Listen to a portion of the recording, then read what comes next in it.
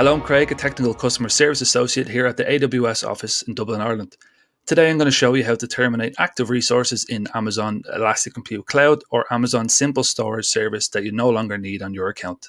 Before we begin, note that closing your account doesn't automatically terminate your resources. To prevent unexpected charges, you must make sure that all active resources are terminated before closing your account. For additional details related to savings plans, reserved instances, or subscriptions, visit the Knowledge Center article linked in the video description.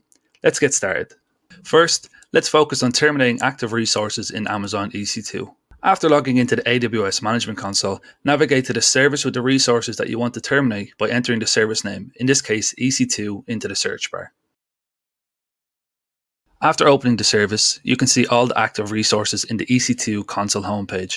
Choose each resource type to terminate them. You can still be charged for an Elastic IP address after you terminate your instances if the Elastic IP address is still associated with your account. You can stop this by releasing any Elastic IPs from your account.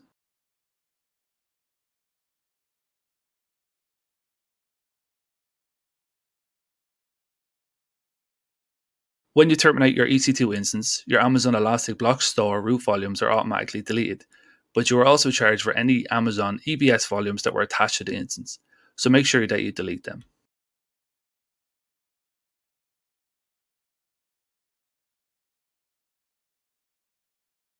Now that we've terminated everything in EC2, let's see how to terminate active resources in Amazon S3.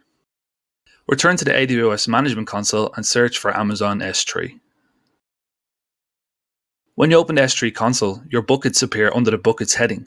You can select the bucket and then delete it.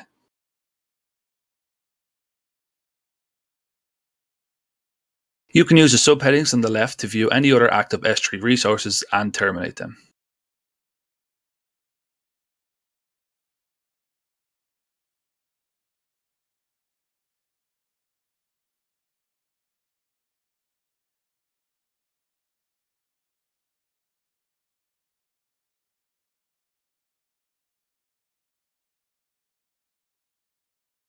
So now you know how to terminate active EC2 or S3 resources that you no longer need on your account.